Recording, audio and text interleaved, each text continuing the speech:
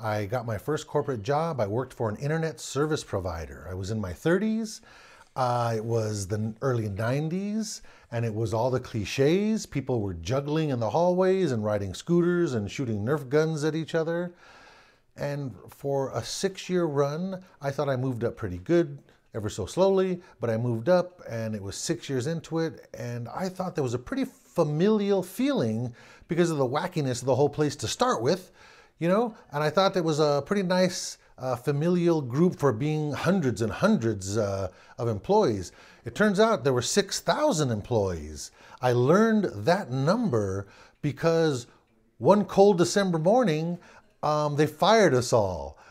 We showed up to work and they said, "Thanks for coming." And all 6,000 of us were out on our ear.